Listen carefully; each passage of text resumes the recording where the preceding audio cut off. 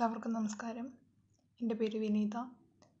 ഞാൻ ഇറ്റലിയിലെ ഏറ്റവും കൂടുതൽ മരണങ്ങൾ സംഭവിച്ചുകൊണ്ടിരിക്കുന്ന ലംബോർഡി റീജിയനിൽ പഠിക്കുന്ന ഒരു വിദ്യാർത്ഥിനിയാണ്. ഇവിടെ ഇറ്റാലിയൻ സമയം ഇപ്പോൾ ഏകദേശം പുലർച്ചെ 12 മണി കഴിഞ്ഞിരിക്കുകയാണ്.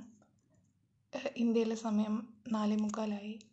എന്തുകൊണ്ടാണ് ഈ സമയത്ത് ഇങ്ങനൊരു വീഡിയോ ചെയ്യാൻ തോന്നുകയാണെന്നുണ്ടെങ്കിൽ, രാത്രി ഇപ്പോൾ ഇവിടെ വീടിനുള്ളിൽ ഉറങ്ങിക്കൊണ്ടിരിക്കുകയായിരുന്നു. ആംബുലൻസുകൾ ഇങ്ങനെ ചീറി പാഞ്ഞു പോകുന്നതിൻ്റെ സൗണ്ട് കേട്ടിട്ട് പെട്ടെന്ന് എണീറ്റതാണ്. ഇത് സാധാരണ ആയി തുടങ്ങി. ഇവിടെ ഉറക്കം വരുന്നില്ല ഉറങ്ങിയാൽ. ഇന്നോടെ ഹൗസ് ക്വാറൻറ്റൈനായിട്ട് 27 ദിവസം കഴിഞ്ഞു. 4 ചുമരിനുള്ളിൽ തന്നെ.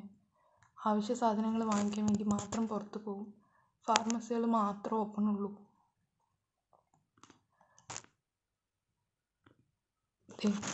ഇപ്പോഴും പോകുന്നുണ്ട് ആംബുലൻസുകൾ മൊത്തം. നിരയായിട്ട് ആർമി വണ്ടികൾ നിറച്ച് വരിയായി പോയിക്കൊണ്ടിരിക്കുക. അതിൽ നിറച്ചും നമ്മളെപ്പോലുള്ള മനുഷ്യർ മരിച്ചുപോയി. ഒന്നും പറയാനില്ല. ഇങ്ങനെ ഡെയിലി കാണുമ്പോഴേ മനസ്സ് മരവിച്ച അവസ്ഥയാണ്. പേടിയാവുക. ഇനി എന്ത് സംഭവിക്കും? 65,000-ൽ കൂടുതൽ ആൾക്കാർ മരിച്ചു കഴിഞ്ഞു.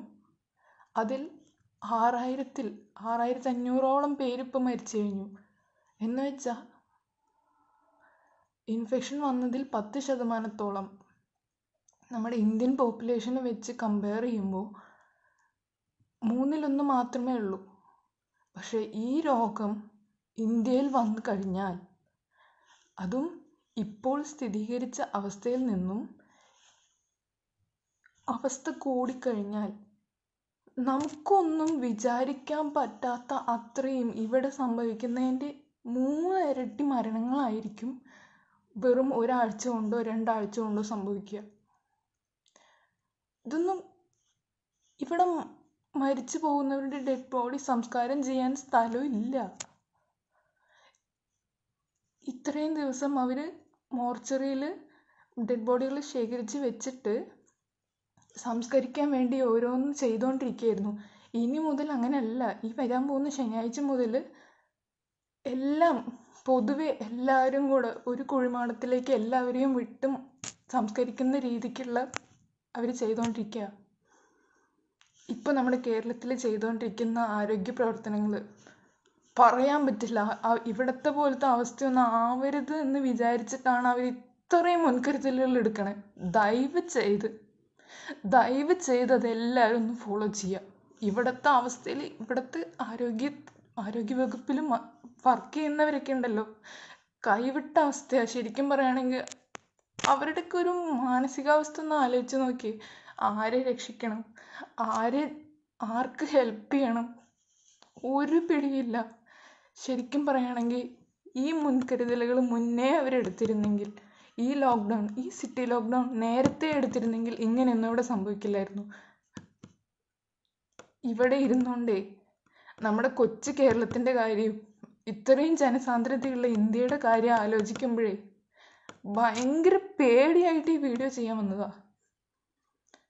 എൻ്റെ വീട്ടുകാർക്കും ആശങ്കയുണ്ട്, എൻ്റെ ഫ്രണ്ട്സിനും എല്ലാവർക്കും, എൻ്റെ ഉറ്റവർക്ക് എല്ലാവർക്കും ആശങ്കയുണ്ട്. ഞാനിവിടെ എന്താ ചെയ്യുന്നത്? ഇവിടെ നിന്നുള്ള കുറച്ച് ഇന്ത്യൻ വിദ്യാർത്ഥികളെ റോമിലും മില്ലിൽ നിന്നും നമ്മുടെ ഇന്ത്യൻ ഗവൺമെൻറ് ഇവാക്യുവേറ്റ് ചെയ്തായിരുന്നു. പക്ഷെ ഇവാക്യുവേറ്റ് ചെയ്ത് കൊണ്ടുപോകാനുള്ള വിദ്യാർത്ഥികൾക്ക് ഒരു പരിമിതിയുണ്ട്. എത്ര പേര് അവർ കൊണ്ടുപോകും? ഇവിടെ സ്വയം ഞങ്ങൾ വരുന്നില്ല, ഞങ്ങളിവിടെ നിന്നോളാം, കുഴപ്പമില്ല, ഇവിടെ 4 ചുമരിനുള്ളിൽ ഞങ്ങൾക്ക് 3 നേരം കഴിക്കാനുള്ള ഭക്ഷണം കിട്ടുന്നുണ്ട്, അത് മതി എന്ന് കരുതി ഇവിടെ ഇരിക്കുന്ന കുറേ വിദ്യാർത്ഥികളുണ്ട്. അവർക്കൊന്നും വീട്ടിൽ വരാണ്ടിരിക്കാനല്ല, വീട്ടിൽ വന്നിട്ട് വീട്ടുകാർ കാണാതിരിക്കാനല്ല. അവർക്കും വരണമെന്നുണ്ട്, എനിക്കും വരണമെന്നുണ്ട്. പക്ഷെ വേണ്ട, ഞാൻ വന്നിട്ട് ഇതുപോലെ ഞങ്ങളുള്ള വിദ്യാർത്ഥികൾ ആരെങ്കിലും വന്ന് ഞങ്ങൾ കാരണം ആർക്കും ഇൻഫെക്ഷൻ വരണ്ട, ഞങ്ങളുടെ ഉറ്റവർക്ക് ആർക്കും ഒന്നും സംഭവിക്കണ്ട എന്ന് വിചാരിച്ചിട്ടാ. ഉറക്കം വരുന്നില്ല ഉറങ്ങിയ. ചുറ്റും ശരിക്കും പറയുകയാണെങ്കിൽ മരണങ്ങൾക്ക് നടുവിൽ ജീവിക്കാന്ന് പറയില്ലേ, ആ അവസ്ഥയാണ് നടന്നുകൊണ്ടിരിക്കണേ. ദയവ് ചെയ്ത് നമ്മുടെ ഇന്ത്യൻ ഗവൺമെന്റും കേരളത്തിൽ പറയുന്നു, ആരോഗ്യ പ്രവർത്തകരും പറയുന്നത് അനുസരിച്ച് എല്ലാവരും ഫോളോ ചെയ്യുക. ഇതിന്റെ ഗൗരവം മനസ്സിലാക്കുക. ഞാനൊരു മൈക്രോബയോളജി വിദ്യാർത്ഥിനിയാണ്. ഇതിന്റെ ഗൗരവം എന്താന്ന് നിങ്ങളെല്ലാം മനസ്സിലാക്കുന്നതിന് മുന്നേ തന്നെ ഞാൻ മനസ്സിലാക്കിയിട്ടുണ്ട്. ഞാനല്ല, ഇതുപോലെ ഈ മെഡിക്കൽ രംഗത്തുള്ള എല്ലാവരും മനസ്സിലാക്കിയിട്ടുണ്ട്. ഈ ലോകത്ത് ഒട്ടാകെ പേര് ഇതിന്റെ പേരിൽ മരുന്ന് കണ്ടുപിടിക്കാൻ വാക്സിനേഷന്റെ ഫൈനൽ സ്റ്റേജിൽ എത്തി നിൽക്കുക. എന്നാണ് ഈ ഫൈനൽ ഹ്യൂമൻ ട്രയൽ കഴിഞ്ഞ് പുറത്ത് മരുന്ന് എത്തിക്കുക, എല്ലാവർക്കും ഹെൽപ്ഫുൾ ആവുക എന്ന് പറഞ്ഞ് കാത്തിരിക്കുക. ദയവ് ചെയ്ത് ഈ ഒരു അവസ്ഥ എങ്ങാനും കേരളത്തിലോ ഇന്ത്യയിലോ വന്നു കഴിഞ്ഞാൽ പിന്നെ നമുക്ക് ഒന്നും ചെയ്യാൻ പറ്റില്ല. ഇപ്പൊ തന്നെ ഇവിടെയുള്ള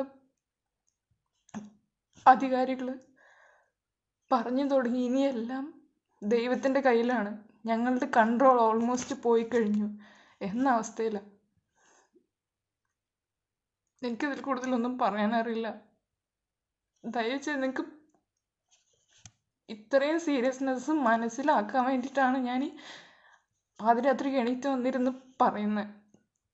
ദയവചെയ്ത് ഇത് എല്ലാവരോടും എത്തിക്കുക, ഇതിന്റെ സീരിയസ്നെസ് മനസ്സിലാക്കുക. ഈ സ്റ്റേജ് എത്താതിരിക്കാൻ വേണ്ടി നമ്മുടെ ആരോഗ്യ പ്രവർത്തകർ കേരളത്തിൽ മാത്രമല്ല ലോകത്ത് എല്ലാവിടെയും എത്രമാത്രം കഠിന പ്രയത്നം ചെയ്യേണ്ടെന്നറിയോ. അവരെയൊക്കെ എത്ര അഭിവാദ്യങ്ങൾ ചെയ്താലും മതിയാവില്ല. പ്ലീസ് ഇത് എല്ലാവരോടും ദയവ് ചെയ്തൊന്ന് ഷെയർ ചെയ്യുക പ്ലീസ്. ഇതെൻ്റെ റിക്വസ്റ്റ് ആണ്, സീരിയസ് ആയിട്ട് എടുക്കുക. ഇനിയെങ്കിലും ഈ അവസ്ഥ, ഇറ്റലിയിലെ അവസ്ഥ നമ്മുടെ കേരളത്തിനൊന്നും വന്നാൽ താങ്ങാനുള്ള ശേഷിയില്ല. പ്ലീസ് എല്ലാവരും ഒന്ന് ഷെയർ ചെയ്യുക പ്ലീസ്.